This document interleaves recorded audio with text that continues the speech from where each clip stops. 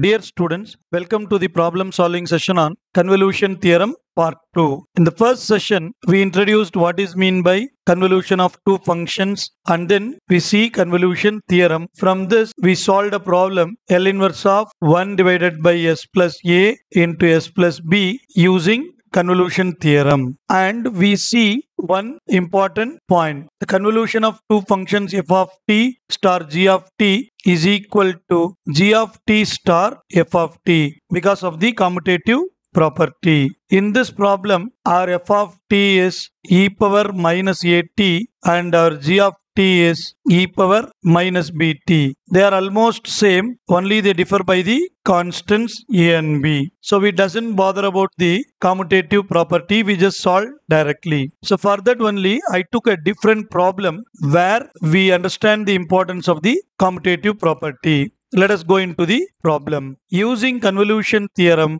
find L inverse of 2 divided by s plus 1 into s square plus 4. As I said earlier, first take f of t is L inverse of capital F of s and g of t is L inverse of capital G of s. Since we know L of f of t is capital F of s and L of g of t is capital G of s. Then write the convolution theorem. L inverse of capital F of s into G of s is equal to L inverse of capital F of s star L inverse of capital G of s, where star is the convolution of two functions. That is equal to f of t star G of t because of our assumption. Next, we have to write the convolution of two functions f of t star G of t. Integral 0 to t f of u into G of t minus u du. Now, by convolution theorem, we write the formula. Next, we write the question, and I am going to split this as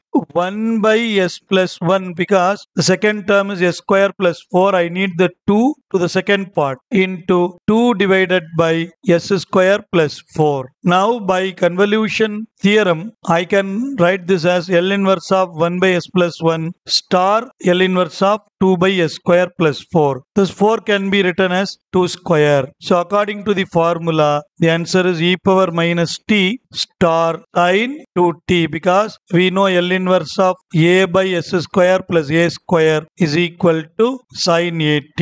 Here a value is 2. Now we have to understand the importance of the commutative property because I said very clear, take the first term as the tough or bigger term and second term always you have to take the simplest term. So comparing these two terms, we feel e power minus t is very simple than sine 2t. So by commutative property, I am going to change this as sine 2t star e power minus t. Now it is easy to crack the problem. So we know f of t star g of t is equal to integral 0 to t f of u g of t minus u du. Now my f of t is sine 2t star g of t is e power minus t. So integral 0 to t f of u. So I am going to simply write this as sine 2u e power minus t is replaced by t minus u du. Simplifying this, integral 0 to t sine 2u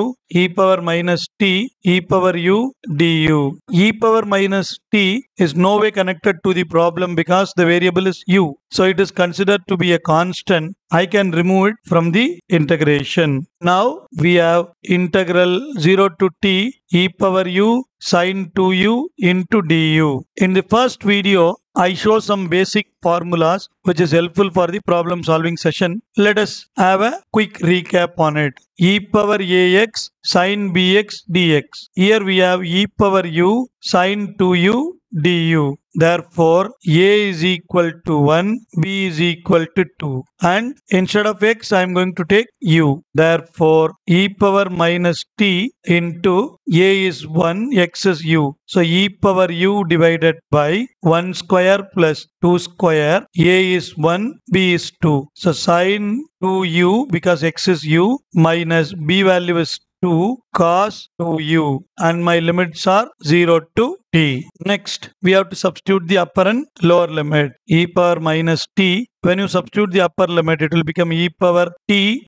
1 square plus 2 square is 1 plus 4, that is 5. Sin 2t minus 2 cos 2t. This is my upper limit. When you substitute the lower limit, we have e power 0 is 1, and then sin 0 is 0. Cos 0 is always 1.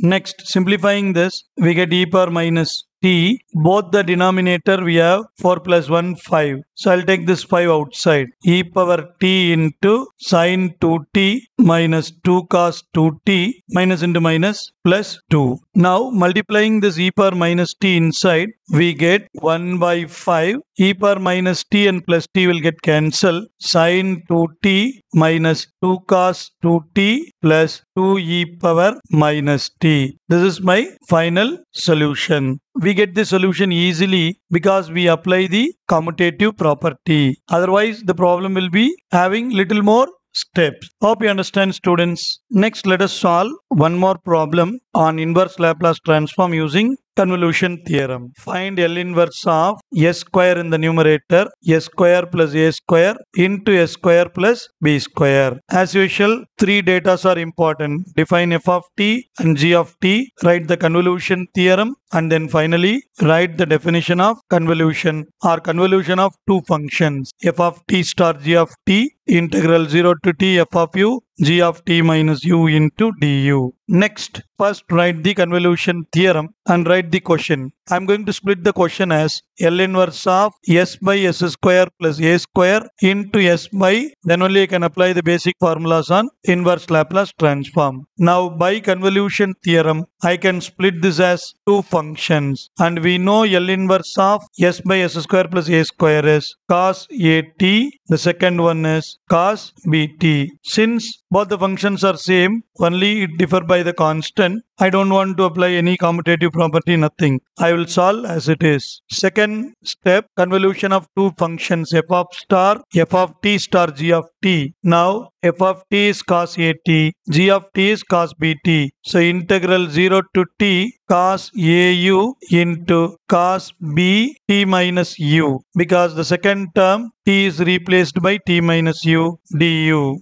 And we know the formula from the video 1, cos a cos b is equal to 1 by 2 cos a plus b plus cos a minus b. Here capital A is au and capital B is b into t minus u, that is bt minus bu. So I can write the cos a cos b in a simplified way, 1 by 2 cos a plus b, that is au plus bt minus bu, plus cos a minus b is au minus bt plus bu, because capital B is this. When I multiply with minus, I get this. Now we have to assemble u terms, au minus bu. So I can write this as cos a minus b into u plus bt, and the second term is cos a plus b into u minus bt. Now we have to substitute this in the problem and we have to integrate this. We know that cos ax integration is sin ax by a. So integration of this is sin a minus b into u plus bt. Here a minus b into u is the variable. When I differentiate, we get the constant a minus b in the denominator. Similarly, sin a plus b into u minus bt divided by a plus b. Upper limit is t, lower limit is 0. When I substitute my upper limit, substituting the upper limit, we get a minus b into t plus bt, that is at minus bt plus bt. So my minus bt and plus bt get cancelled. We get sin at by a minus b. Next, when I substitute t in the second term, we get a plus b into t minus bt. Simplifying this, we get at plus bt minus bt. So plus bt minus bt get cancelled. We have sin at by a plus b. Next, when you put 0 in the first